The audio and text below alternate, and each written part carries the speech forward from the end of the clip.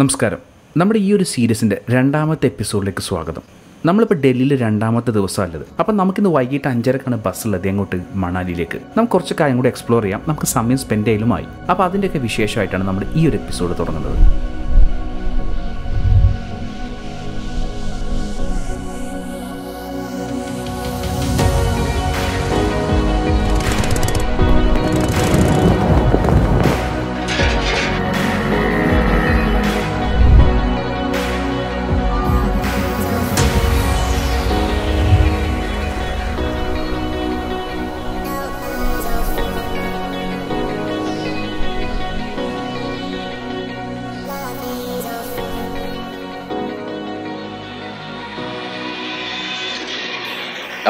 Day 2 ആണ്.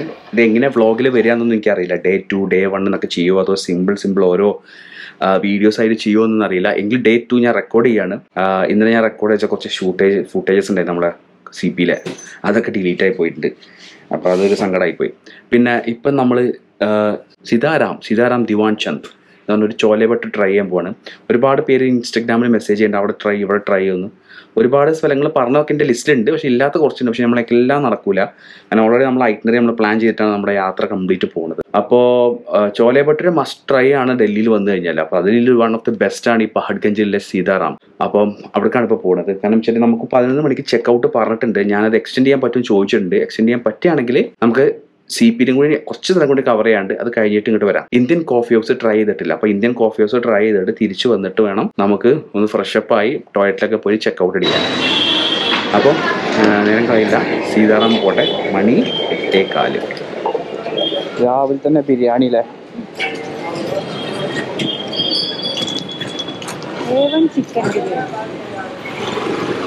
അവിടെ ഇതാ പക്കോട, സമൂസ. സമയം ഏകദേശം 8:30 മണി. പഹഡ്ഗഞ്ച് പൂർണ്ണമായിട്ടും ആക്റ്റീവായിട്ടില്ല. നല്ല കച്ചവട ഏരിയ ആണിത്. പഴയ ഡൽഹിയുടെ ഭാഗമാണ് പഹഡ്ഗഞ്ച്. പോരാത്ത ഒരുപാട് ടൂറിസ്റ്റുകൾ, ബാക്ക് പാക്കേഴ്സ് ഒക്കെ ചീപ്പായിട്ട് സ്റ്റേ ചെയ്യുന്ന സ്ഥലമാണ്.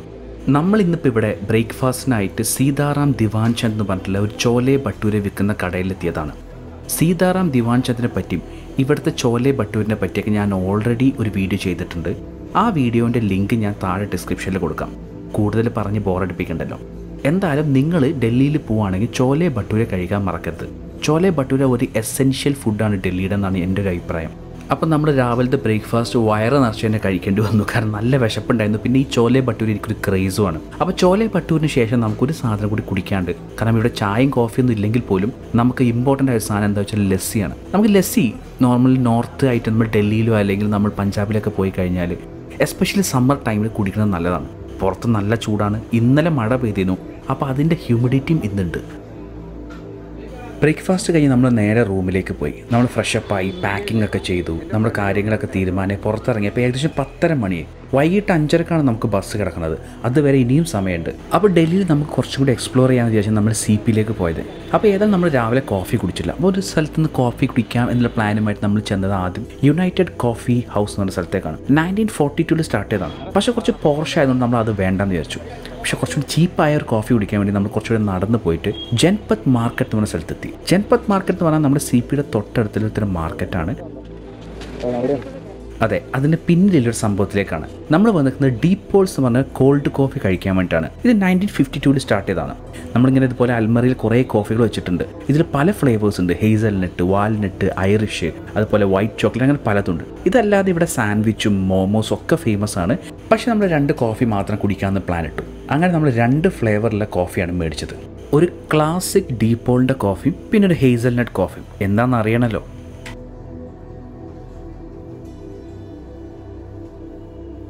70 രൂപ കോഫിക്ക്. അപ്പോൾ നല്ല കയ്പുണ്ട് കേട്ടോ. പിന്നിപ്പം ഒരു തണലൊക്കെ കിട്ടിയോണ്ട് കുറച്ച് റിലാക്സ് ആണ്. വേറെ ഒരു സംഭവ ബഹുലമാണ് എന്നൊന്നും പറയാൻ എനിക്ക് തോന്നുന്നില്ല. ഒന്ന് കുടിക്കാം, അത്രേ ഉള്ളൂ. ഞാൻ അതേ കുടിക്കാം. വേറെ പല സംഭവം ട്രൈ ചെയ്താൽ പറയാൻ മറന്നു. നമ്മൾ രാവിലെ ചെക്കൗട്ട് അടിച്ച് ഇറങ്ങിയതാണ് റൂമിൽ. നമ്മുടെ ലഗേജൊക്കെ റൂമിൽ തന്നെ വെച്ചിരിക്കുകയാണ്. കാരണം വെച്ചാൽ നമുക്ക് വൈകിട്ട് 5 മണി വരെ നമുക്ക് എന്തെങ്കിലും ചെയ്തേ പറ്റുള്ളൂ. ബസ് 5 മണിക്കാണ് മണാലി പോകാനുള്ളത്. അപ്പോൾ ഞാൻ പറഞ്ഞു കുറച്ചു നേരം കൂടി എക്സ്റ്റെൻഡ് ചെയ്യാൻ പറ്റിയ റൂമെന്ന് വെച്ചപ്പോൾ 1000 രൂപ എക്സ്ട്രാ ചോദിച്ചു എന്നോട്. അത് കുറച്ച് കൂടുതലാണ്. കാരണം നമ്മൾ ആകെ ബുക്ക് ചെയ്തിരുന്നത് 1300 രൂപേൻ്റെ റൂമാണ്. പിന്നെ ഒരു 1000 രൂപ കൊടുക്കേണ്ട ആവശ്യമില്ലല്ലോ. അങ്ങനെ നമ്മൾ ഡീപ്പ് പോൾസിലേക്ക് പോയത്. അപ്പോൾ നമ്മളിങ്ങനെ കൊണറ്റ് പ്ലേസും ഒക്കെ കവർ ചെയ്തിട്ടാണ് നമ്മൾ ഡീപ്പ് പോളിലേക്ക് പോകുന്നത്. അല്ല ക്ലൈമറ്റ് എന്താ വെച്ചാൽ ചൂടുണ്ട്, കുറച്ചൊരു ഇരുട്ടൊക്കെ ഉണ്ട്. മഴ ഇന്നലെ ഇന്ന് പെയ്തിട്ടില്ല, പക്ഷെ ഭയങ്കര ഹ്യൂമിഡിറ്റിയാണ്, അതിൻ്റെ ഒരു ചൂടുണ്ട് ചെറുതായിട്ട്. അപ്പോൾ അടുത്ത പോയിന്റ് എവിടെയെങ്കിലും ഇരുന്നൊന്ന് റിലാക്സ് ആണ്. എനിക്ക് തോന്നി ഇന്ത്യൻ കോഫി ഹൗസ് ഇവിടെ എവിടെയുണ്ട്. അപ്പോൾ അതാണ് അടുത്ത ലക്ഷ്യം. പിന്നെ വിചാരിച്ചു അല്ലെങ്കിൽ വേണ്ട, എന്തിനങ്ങനെ ഓടുന്നത്, കുറച്ച് നേരം റിലാക്സ് ചെയ്തിട്ട് പോവാം. നമുക്ക് ഡൽഹിയിൽ ഒരുപാട് സ്ഥലങ്ങൾ അറിയാം എക്സ്പ്ലോർ ചെയ്യാനുള്ളത്, പക്ഷെ ഇതൊക്കെ ക്രൗഡഡ് ഏരിയ ആണ്. ഇൻ കേസ് നമുക്ക് എങ്ങനെ കോവിഡ് പോസിറ്റീവ് ആയി കഴിഞ്ഞാൽ നമ്മുടെ ഈ ട്രിപ്പ് തന്നെ ക്യാൻസൽ ആവും. നമുക്ക് ഈ ട്രിപ്പ് തിരിച്ചു വരുമ്പോൾ ഡൽഹിയിൽ ഇറങ്ങി 2 ദിവസം എക്സ്പ്ലോർ ചെയ്തിട്ട് പോകാം എന്നുള്ളതാണ് നമ്മുടെ ഇപ്പോഴത്തെ ചിന്ത. എന്നാലും കുറച്ച് റിലാക്സ് ചെയ്യട്ടെ. കുറേ നേരമായി ഞങ്ങളിവിടെ ഇരിക്കണം, ഓരോ കാഴ്ചയും കണ്ടിട്ട്. പപ്പടം വെക്കുന്ന ആൾക്കാർ, തേങ്ങ വെക്കുന്ന ആൾക്കാർ, കുറ്റം വെക്കുന്ന ആൾക്കാർ. ഏതായാലും നമുക്ക് റൂമില്ല, മുന്നിലിരിക്കുക, ഓരോ കാഴ്ചകൾ കാണാം. അതിനവിടെ കുറേ വണ്ടികൾ പാർക്ക് ചെയ്തതിന് ട്രാഫിക് പോലീസും ഒക്കെ ഉണ്ട്. കുറേ ഇരുന്നപ്പോൾ ഇവിടെയും ബോറടിച്ചു. നമുക്ക് ഏതായാലും ഇന്ത്യൻ കോഫി ഹൗസിലേക്ക് പോവാം. ബൈ ദ ടൈം നമുക്കൊരു ഫോൺ കോൾ വന്നു. നമ്മുടെ ഈ ട്രിപ്പിന് നമ്മുടെ കൂടെ കുറേ ആളുകളുണ്ട്. നമ്മളിതൊരു പാക്കേജ് വഴിയായിട്ട് നമ്മൾ ഈ ഒരു ട്രിപ്പ് ശരിക്കും പറഞ്ഞാൽ പോകുന്നത്. അപ്പോൾ നമ്മുടെ കൂടെ ഇപ്പോൾ ഒരുപാട് പേര് നമുക്ക് ഡൽഹിയിൽ നിന്ന് ജോയിൻ ചെയ്യും ചിലപ്പോൾ. അപ്പോൾ അതിലൊരുത്തൻ ഹൈദരാബാദിൽ വിൻസെൻ്റ് എന്ന് പറഞ്ഞ ഒരുത്തൻ നമ്മൾ ഫോൺ ചെയ്തിരുന്നു. ഏതായാലും he's on the way to Delhi. അപ്പോൾ നമുക്ക് എവിടെയെങ്കിലും മീറ്റ് ചെയ്യാൻ പറ്റുമോ, നമുക്ക് ഒന്നിച്ച് പോകാമല്ലോ എന്നൊക്കെ പറഞ്ഞിട്ട്. അപ്പോൾ ഞാൻ പറഞ്ഞു പുള്ളിനോട് നീ ഇന്ത്യൻ കോഫി ഹൗസിലേക്ക് പോകാം. അപ്പം നമുക്കൊരു സ്പോട്ട് പറഞ്ഞു കൊടുക്കാനുണ്ടല്ലോ. അങ്ങനെ നമ്മൾ ഇന്ത്യൻ കോഫി ഹൗസിലെത്തി. 1950s കോഫി വർക്കേഴ്സിൻ്റെ ഒരു അസോസിയേഷൻ വഴിയൊക്കെ തുടങ്ങിയ ഇന്ത്യൻ കോഫി ഹൗസ് ചെയിൻ നമ്മുടെ ഇന്ത്യയിൽ പല സ്ഥലത്തുണ്ട്.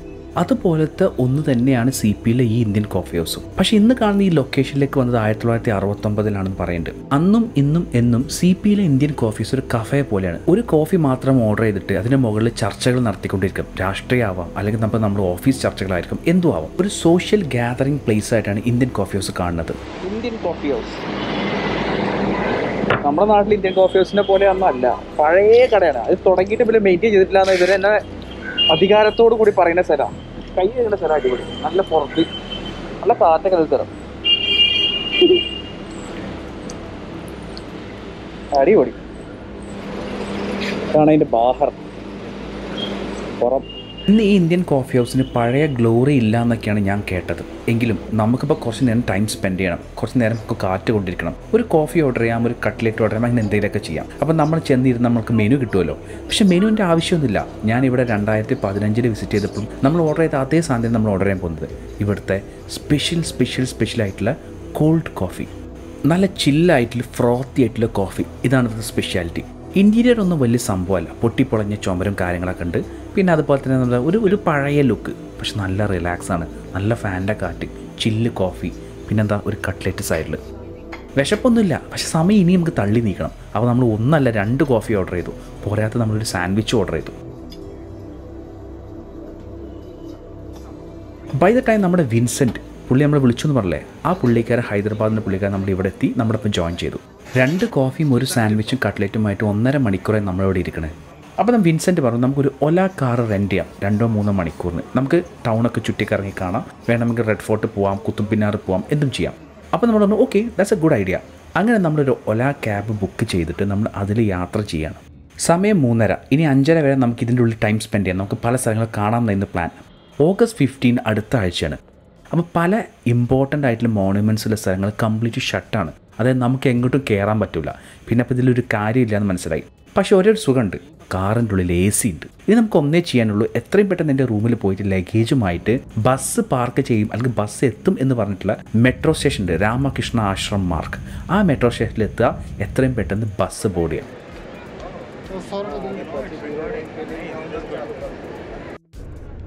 ഇനിയാണ് യഥാർത്ഥ ട്രിപ്പ് സ്റ്റാർട്ട് ചെയ്യുന്നത്. അപ്പം നമ്മൾ നാളെ മണാലി എത്തിക്കഴിഞ്ഞ് പിന്നീട് ലേ കാശ്മീരൊക്കെ നമുക്ക് പോകാനുള്ളത്.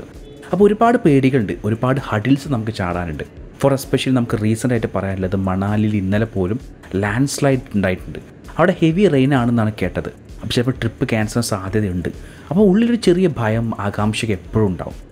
ഇന്നിപ്പോൾ കേരളത്തിൽ നിന്ന് കാശ്മീരിലേക്കോ ലഡാക്കിലേക്കോ പോകാമെന്ന് പറഞ്ഞാൽ വലിയൊരു പുത്തരിയൊന്നുമല്ല. ഒരുപാട് പേര് പോകുന്നതാണ്, നടന്നിട്ടോ സൈക്കിളിലോ കാറിലോ ബസ്സിലോ എങ്ങനെ വേണമെങ്കിലും. അത് നമ്മുടെ ഇഷ്ടം പോലെയാണ്. അവർക്ക് ഓരോരുത്തർക്ക് ഓരോ ലക്ഷ്യങ്ങളാണ്. എൻ്റെ ആഗ്രഹം ലഡാക്കിലൂടെ ബൈക്ക് ഓടിച്ച് പോകുക എന്നുള്ളതാണ്. പക്ഷേ എൻ്റെ പ്രശ്നം എന്താ ചോദിച്ചാൽ ഞാൻ എല്ലാ കാര്യങ്ങളും വളരെയധികം പ്ലാൻ ചെയ്ത് ചിട്ടപ്പെടുത്തിയിട്ടൊക്കെ യാത്ര ചെയ്യുള്ളൂ. അതിന് ഒരുപാട് സമയം നമുക്ക് വേണ്ടി വരും. ഇതൊന്നും എൻ്റെ കയ്യിലില്ല എന്നുള്ളതാണ് വലിയൊരു പ്രശ്നം. ഇപ്പം സമയപരിധി കാരണമാണ് ഞാനൊരു പാക്കേജ് എടുക്കാൻ കാരണം. പാക്കേജുകൾ പൊതുവെ എക്സ്പെൻസീവ് ആയിരിക്കും, പക്ഷേ എക്സ്പെൻസീവിനെക്കാളും കൂടുതൽ എനിക്കിവിടെ ഇമ്പോർട്ടൻസ് ടൈമാണ്. ഇന്ന് ഈ ബസ് മുതൽ ഇനി 10 ദിവസത്തേക്ക് താമസം, 2 നേരത്തെ ഭക്ഷണം, യാത്രക്കുള്ള സൗകര്യം ചെയ്തു തരിക എന്നുള്ള ഒരു കണ്ടീഷനിലാണ് ഒരാൾക്ക് 30,000 എന്ന രൂപ നമ്മൾ എണ്ണിക്കൊടുത്തിരിക്കുന്നത്.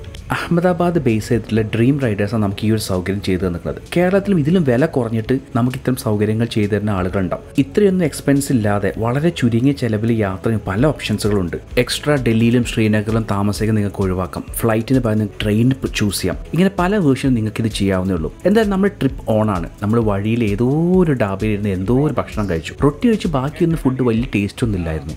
ഇനി ഉറങ്ങണം. നാളെ നമ്മൾ മണാലിയിലെത്തുകയാണ്. കണ്ടീഷൻസ് ഒക്കെ മാറാൻ പോവാണ്. നമ്മളെ ലാൻഡ്സ്കേപ്പും അല്ലെങ്കിൽ നമുക്ക് കാണുന്ന കാഴ്ചകൾക്കൊക്കെ വ്യത്യാസം വരാൻ പോവാണ്. രാത്രിയുടെ ഏതോ യാമങ്ങളിൽ ഞാൻ ഉറങ്ങി കണ്ണ് തുറന്നപ്പോൾ കണ്ടത് വെൽക്കം ടു ഹിമാചൽ പ്രദേശ് എന്നാണ്. എക്സൈറ്റ്മെൻറ്റ് കാരണം കുറച്ച് നേരത്തേക്ക് എൻ്റെ ഉറക്കം നഷ്ടപ്പെട്ടു. പിന്നെ എപ്പോഴും ഞാൻ അറിയാതെ ഉറങ്ങിപ്പോയി. ഉറങ്ങി രാവിലെ ആയത് ഞാൻ അറിഞ്ഞില്ല. വൈഫ് തട്ടി എണീച്ചപ്പോഴാണ് ഞാൻ അറിഞ്ഞത്. കണ്ട കാഴ്ച ശരിക്കും പറഞ്ഞാൽ ഈ ഒരു വളരെ സുന്ദരമായിട്ടൊരു കാഴ്ചയാണ്. അപ്പോൾ നമ്മളിനി മണാലിയിലെ വിശേഷങ്ങളുമായിട്ട് നെക്സ്റ്റ് എപ്പിസോഡ് കാണാമെന്ന് പറഞ്ഞുകൊണ്ട് ബൈ ഫ്രം ആഹാരം.